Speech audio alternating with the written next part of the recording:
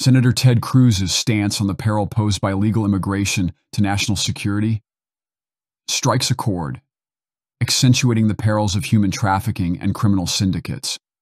We've just witnessed history being made. Only 22 times in our nation's history has the House of Representatives presented and delivered articles of impeachment to the Senate.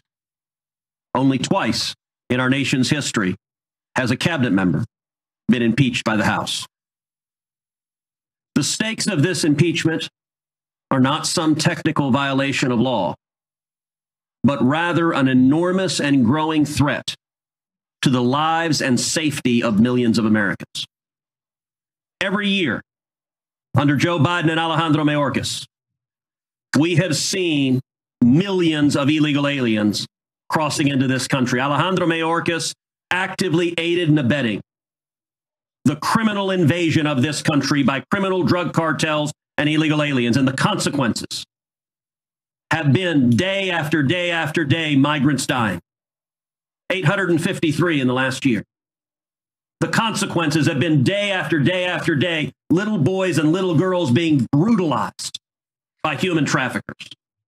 The consequences have been day after day after day, hundreds and even thousands of women being sexually assaulted by human traffickers.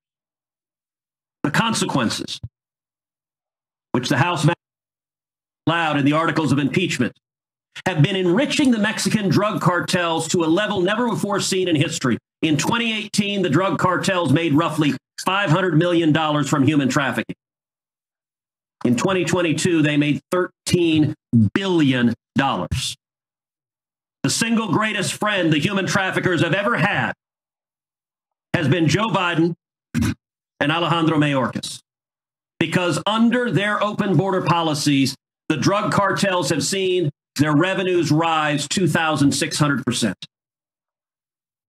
We are of the opinion that Senator Ted Cruz's message echoes the democratic principles of upholding law and order, safeguarding border integrity, and shielding American citizens from external hazards.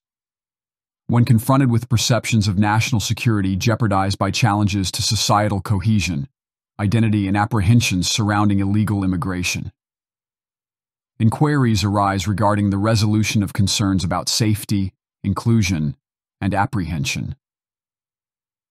Senator Ted Cruz's inquiry is construed as a moral indictment of the Joe Biden administration's immigration policy, articulating his engagement with the plight of human trafficking and cartel violence.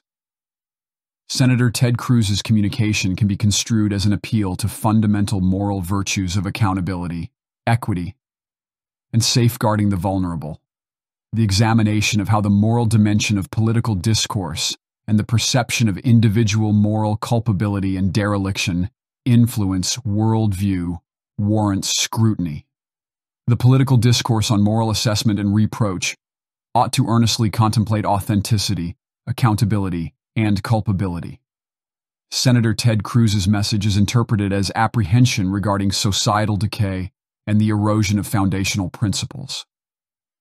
It is posited that Senator Ted Cruz encapsulates widespread apprehension concerning cultural dilution, identity erosion, and perils to American society concerning illegal immigration.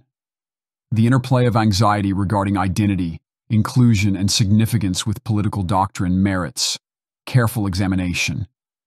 Individual trepidation concerning societal transformation and the perception of safety threats should be meticulously analyzed.